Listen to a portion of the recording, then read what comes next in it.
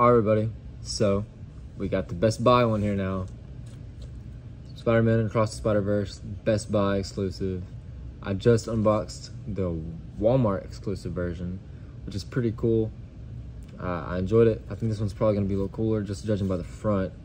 Also, this one comes with the 4K, but it's comes with the bonus features and all. So that's what it looks like up front.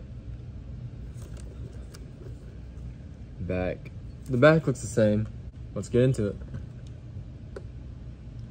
Like I said in the other one, I got movie reviews, I got trailer reactions, tons of Spider-Man content for you to check out. Oh yeah, this is that slick material too. I was really hoping it was. Sometimes you like a good slick material. All right, so there's the front now in full. Very cool. I like it a lot. Like it a lot. Got all the versions. Once again though, that's not their final renders. Like, a lot of them look a lot differently in the movie than they do right there. But, alright, what's on the back? I haven't seen the back for this, actually. And, I don't know. I mean, all your main characters are right here. So, like, I mean, they could have snuck, like, the Prowler stuff on the back. I don't know.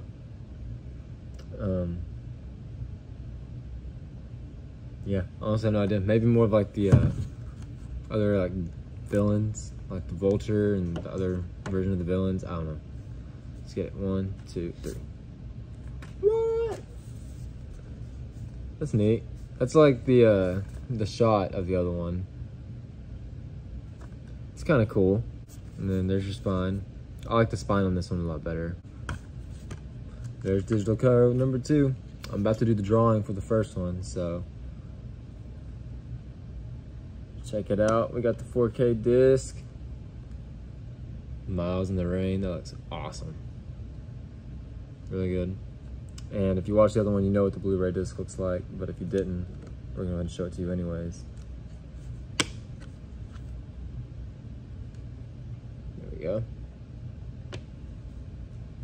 And the inside is Miles falling.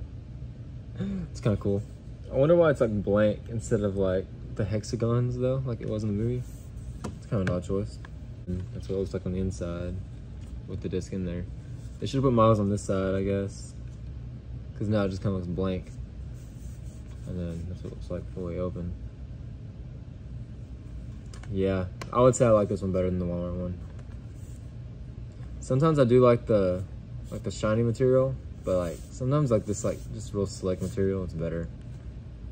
I don't know. Very cool. Very cool. All right, if you want to win this digital code, you know the normal rules. You have to subscribe to the channel. You have to follow my account for the channel on Instagram. You have to leave a like on the video. But for this one, the comment, I want the comment to be what your favorite variation of Spider-Man was in this movie. Other than Miles, Peter, and Gwen. Like someone like one of the new people that we hadn't got to see before. That's your assignment. So, also, this is for Spider-Man Across the Spider-Verse. Some people got confused in the last video and thought it was for the Into the Spider-Verse. So, just clarifying.